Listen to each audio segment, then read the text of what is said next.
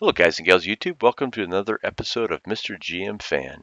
Today we're going to be talking about the John Deere 6000 series. We're going to give you some specs and then follow up. We're going to present you a movie that was created by John Deere to kind of go over some of the features. And it's really more of a promotional film, so I think you guys are really going to enjoy it. But in 1992, John Deere introduced 8 completely redesigned tractor series. Most had 4 basic models, including the 6000 series. They were designed as a part of John Deere's first truly global series, with many being exported. All of production of the series were based in Mannheim and Baden-Württemberg, Germany, filling the 75 to 120 horsepower branch.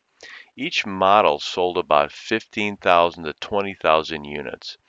All were upgraded in 1997. They filled the same power band as the 2000 series built by Deere for John Deere. The difference being that the 6000 series models were made for the international market. The models by Deere were never exported in large numbers.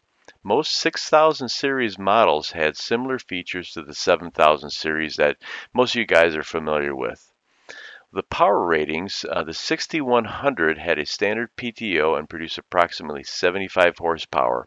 This was the smallest of the new models until the 2000, 3000, 4000, 5000 series were introduced. The 6200 produced 89 horsepower engine with 53 horsepower at the drawbar and 66 horsepower at PTO.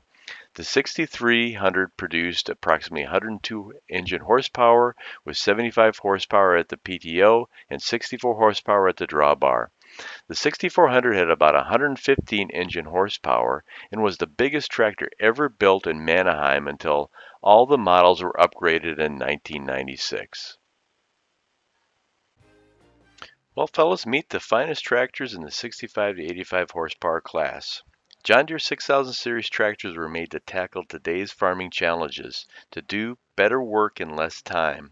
3 transmissions let you shift on the go to select optimum working speed for maximum performance and productivity.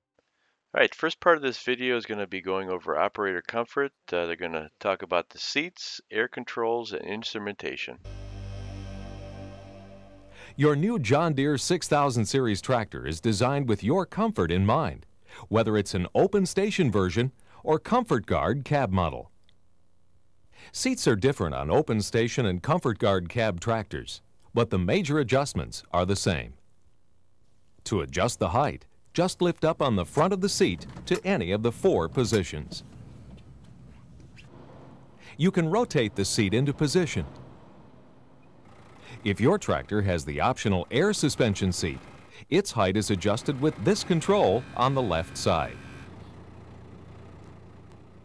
To slide the seat forward or back to the desired position, lift the handle on the right side and make your adjustment. The knob at the front of the seat is used to adjust suspension firmness.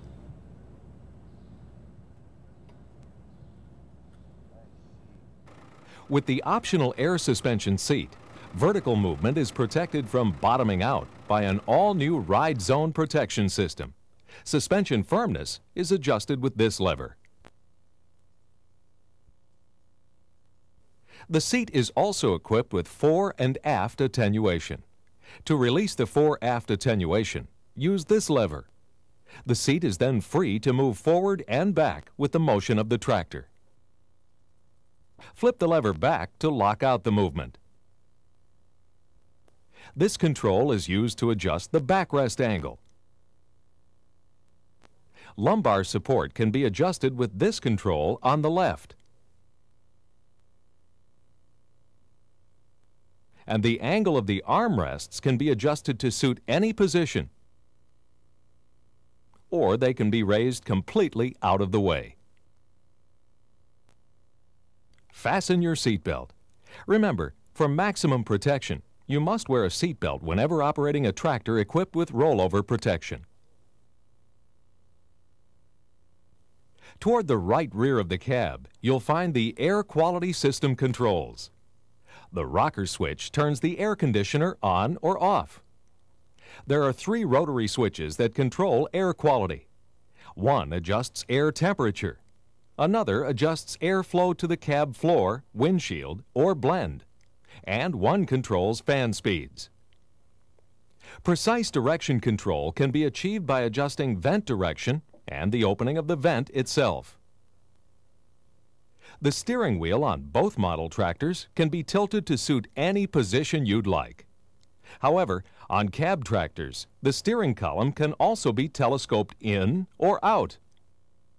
The instrumentation on the 6000 series tractors is very easy to read. The instrument panel monitors tractor engine and hydraulic functions. If a malfunction should occur, a warning light will illuminate. But if the stop warning light comes on, shut down the tractor immediately. It's warning you that the problem must be corrected before the tractor may be operated. The service alert light indicates the tractor needs attention as soon as possible to ensure continued proper operation. All 6000 series tractors feature 2 easy-to-read dials. The left dial shows ground speed. This is a calculated value since it does not take wheel slip into account. As you can see, the fuel gauge is at the bottom of this dial. The right dial is the tachometer, showing engine RPM.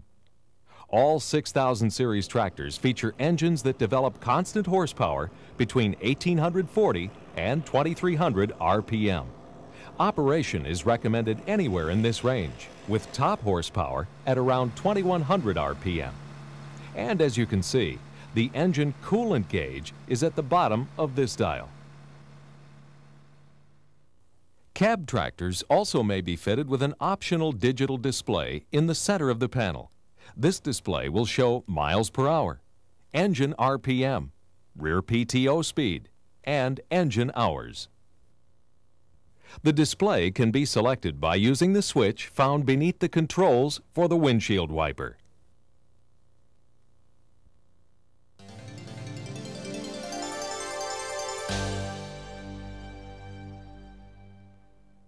Before starting the engine, always be sure that everyone is clear of the tractor and any implement you may have attached to it. Make sure the transmission is in park. Although it will also start in neutral, we advise using park. If you attempt to start the tractor with the transmission lever in gear, a safety device will prevent the starter from engaging. Make sure the selective control levers are in the neutral position and that the PTO has been disengaged. Set the hand throttle about 1/4 of the way forward, approximately 1200 RPM. Turn the key switch to the first position and check all of the warning lamps. They should glow for about 2 seconds. During cold weather, a starting aid may be needed. It's a preheater that can be engaged by pushing the key in when it's in the first position. The key should be held in for 30 seconds for proper operation. Now, turn the key switch to engage the starter. Check for warning lights. If a malfunction is indicated, stop the engine and determine the cause.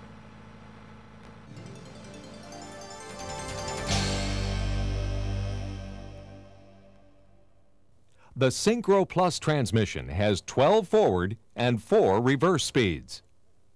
The speed lever selects any of the 3 forward speeds, reverse, and the park position. And the range lever is used to select any of the 4 ranges, A, B, C, or D. The clutch must be depressed for every shift of the Synchro Plus, but the transmission is fully synchronized so that shifts can be made while the tractor is moving. The transmission is in park when the range lever is in neutral and the speed lever is in the park position. To shift the transmission from park, first select the desired range. Then depress the clutch and move the speed lever to the gear you want.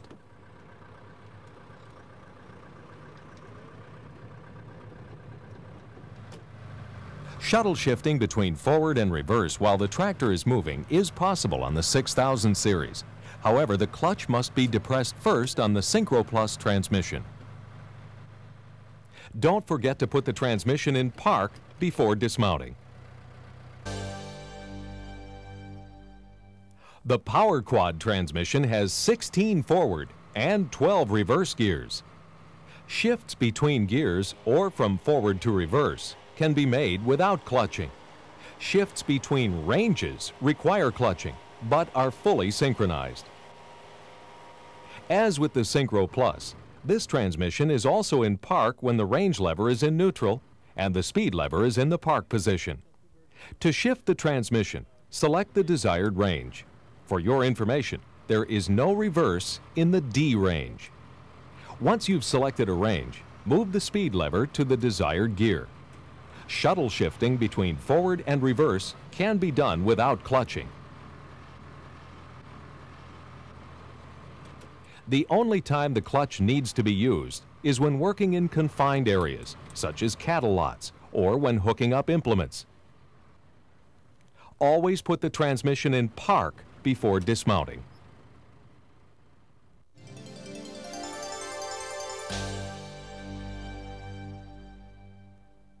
An optional creeper transmission is available for both the Synchro Plus and Power Quad. This allows speeds as low as 13 feet per minute at rated RPM when needed for some specialized operations such as precise cultivation of vegetables. The tractor must be stopped and all systems must be in neutral before you can move the lever to engage the creeper transmission or disengage it to return to normal working speeds.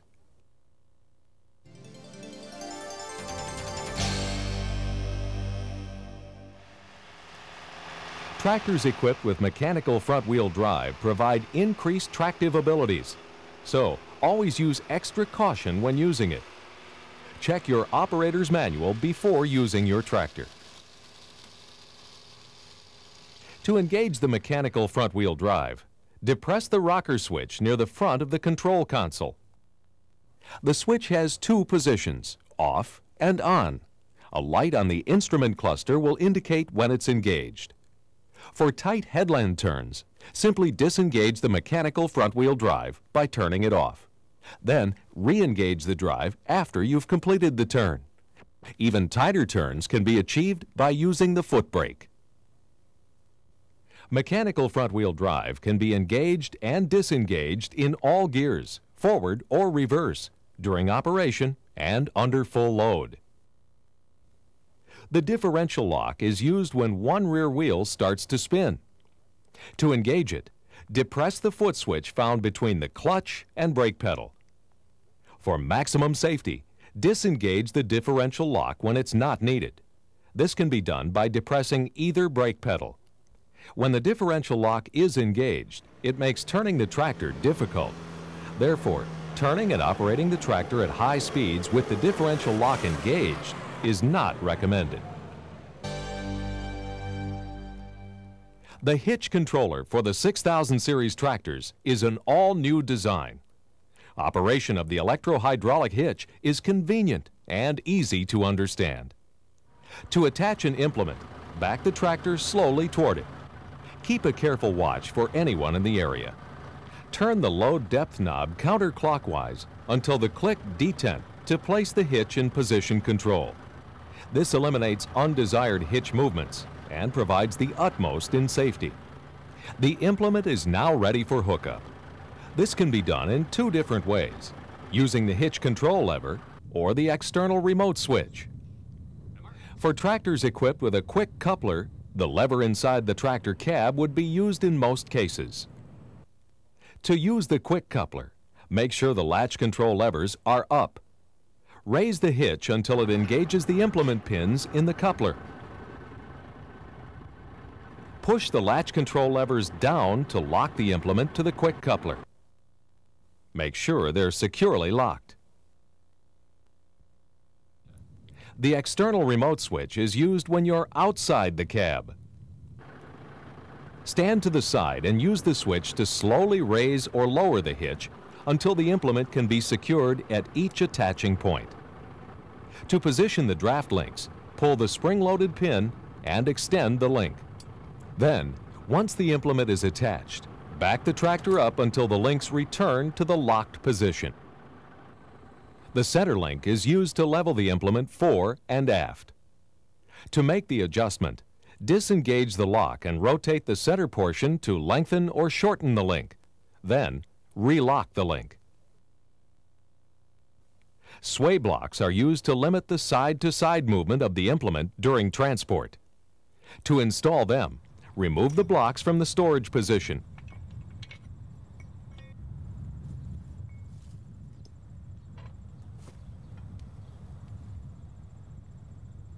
Mount them using the pin and retaining clip.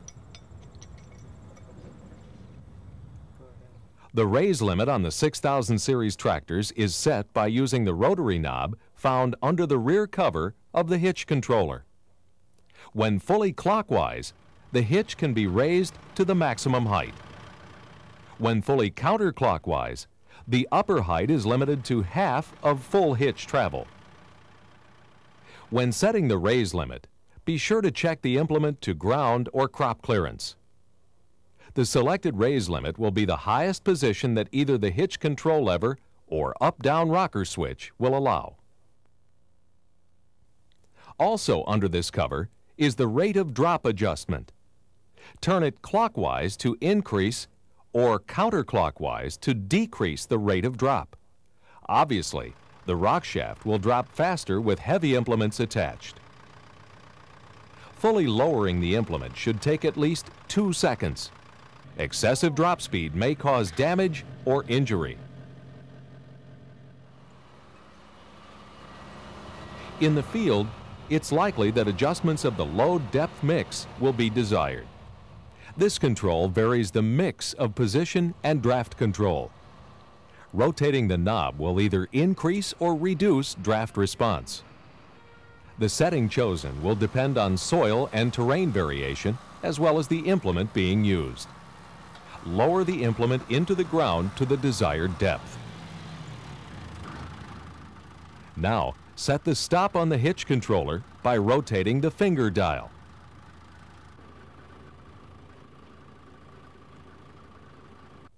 Operating the hitch in the lowest possible position will prevent the draft sensing from working at its optimum efficiency.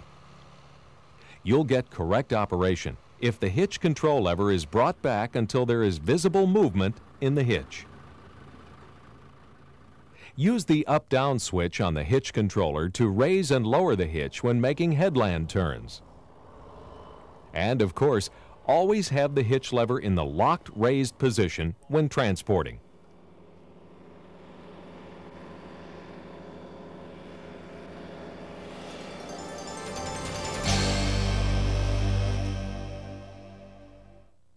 In many respects, the basic design concept of the John Deere pressure and flow hydraulic system remains the same as it has been for 30 years on John Deere tractors. However, there are several improvements in the design of the components that make today's hydraulic system easier to operate and more efficient.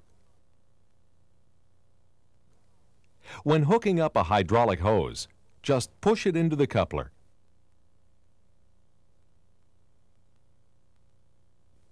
To remove the hose, simply pull it out. Hooking up or removing the hydraulic hose can be easily done, even when there's pressure in the hose. The detent adjust knobs can be reached while seated in the cab by opening the rear window.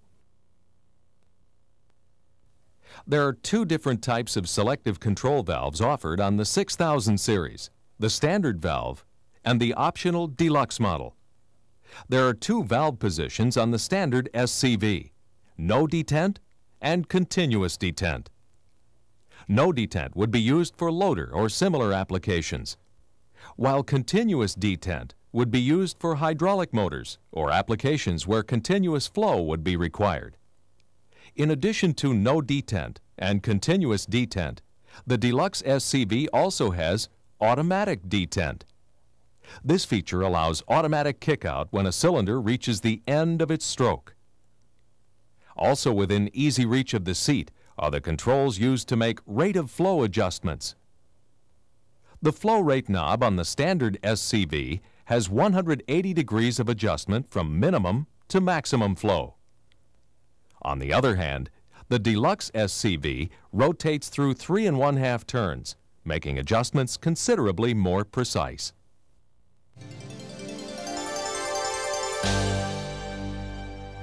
Adjusting the tread setting on tractors with rear cast wheels is a simple job thanks to a rack and pinion axle.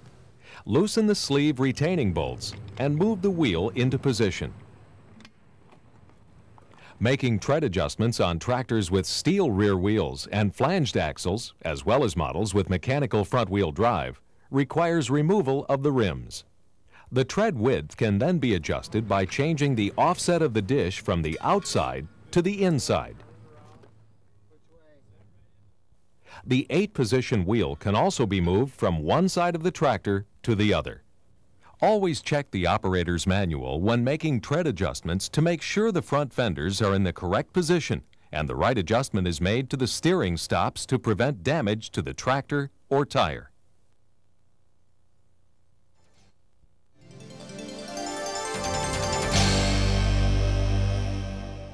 Correct implement selection and ballasting is the most important thing you can do to obtain maximum productivity.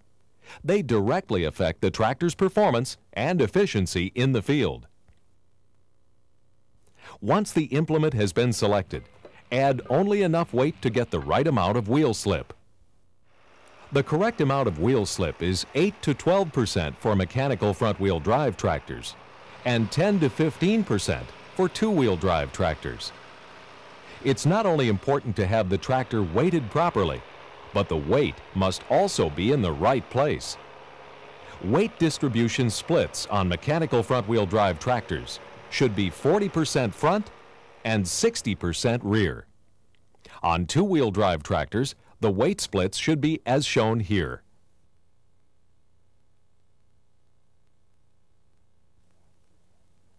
After the tractor has been weighted properly, check all tire inflation pressures. Our tractors are all shipped with the maximum suggested inflation pressure for stability on trucks or trains during shipment. Using the tire manufacturer's inflation guide, reduce the pressures to the minimums that match the weight of the tractor and the anticipated load. Lower inflation pressures create a larger tire footprint, improve traction, and give a better ride. Remember, when ballasting a tractor, use the optimum weight and tire inflation pressure to get the correct percentage of wheel slip. Proper ballasting and correct inflation pressures, the key to increasing your tractor's performance and efficiency.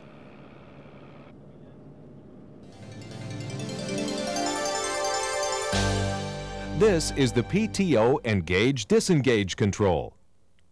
The PTO is engaged by lifting the knob and twisting it clockwise. When the PTO is engaged, the indicator light will come on. You can then select the speed readout on the optional digital display. To disengage the PTO, you can either turn the knob counterclockwise or simply push down on it. If your 6000 series tractor is fitted with the optional 540 and 1000 RPM PTO, then the PTO shaft is located in a dry compartment. This means no oil will leak out when changing the shaft. To change the PTO from 540 to 1000 RPM, remove the snap ring and pull the shaft out. Then, rotate the shaft end for end, reinsert it, and secure it with the snap ring. To adjust the drawbar length, first remove the pin. Slide the drawbar to the desired position, replace the pin, and re-torque.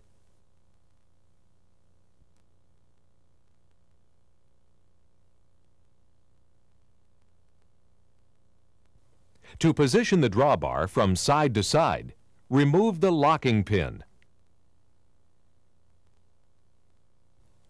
Slide the drawbar to the desired position and replace the pin.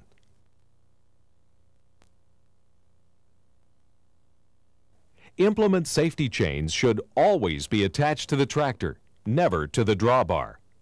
Attaching them to the drawbar could break the pin and cause the implement to come loose.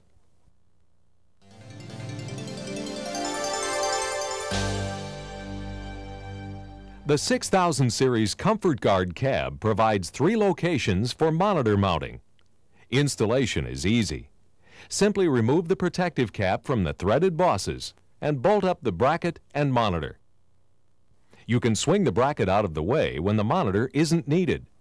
A monitor mount is also available for open station tractors. There are 2 grommets covering openings in the rear of the cab. These can be easily removed for wiring harness installation to an implement. The grommets can be cut to fit a particular harness and then should stay with that harness. New grommets can be purchased from your dealership to cover the access hole after the implement harness is removed. An electrical convenience outlet is located at the rear of the right-hand console. These 3-pin connectors supply ground, live 12 volts, and key switch 12 volts. Additional convenience outlets can be easily added. All daily maintenance, including fuel fill, can be performed from the ground on 6000 series tractors. The engine oil level should be checked daily. Both check and fill are made at this convenient location. Hydraulic oil level is easily checked with the dipstick on the rear of the tractor.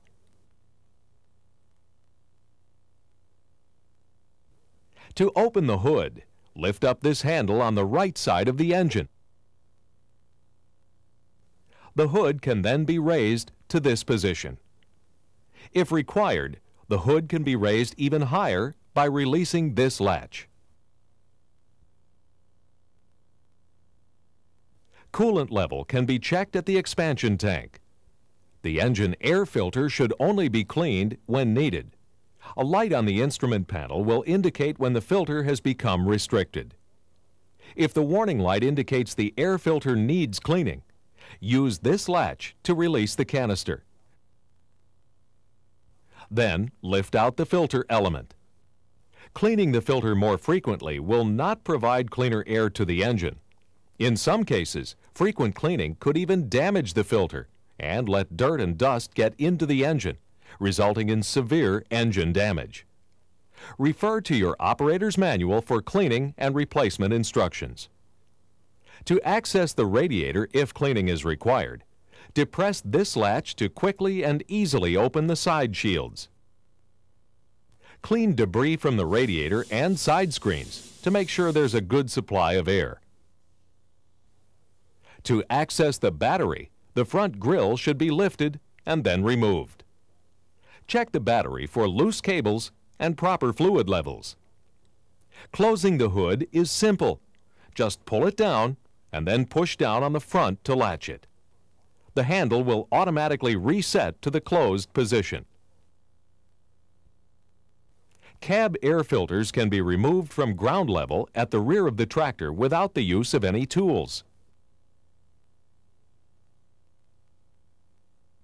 Check tires for excessive wear, brakes, or cuts. Check inflation pressures once a week. Remember, proper servicing is just as important as proper operation to the productivity, safety, and reliability of your 6000 series tractor. This video program has been intended to enhance your operator's manual and your overall understanding of this tractor. Please thoroughly review the manual before operating or servicing your tractor. John Deere 6000 series tractors, the new breed of power.